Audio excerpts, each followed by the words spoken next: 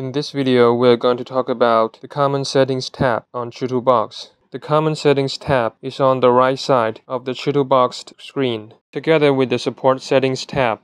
On the upper part of the Common Settings tab is the file list, where you can select or remove model files on the program. You can click to select a single file, or hold the Control key on your keyboard and click to multi-select, or you can hold the Shift key and click two files to select all the files between them.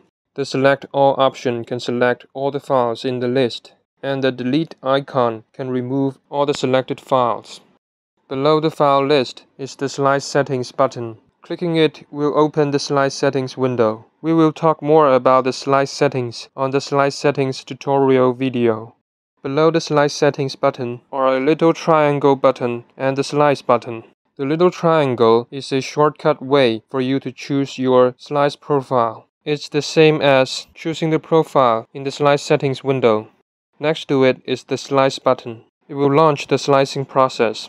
If you finish editing and adding supports for your models and have set up the right slice profile, you can click this button to slice your model. And once the slicing is done, you will enter the slice preview screen. Finally, you can click the Collapse or Expand button on the tab to hide or show this tab, or you can drag the left side of the tab to adjust its display size.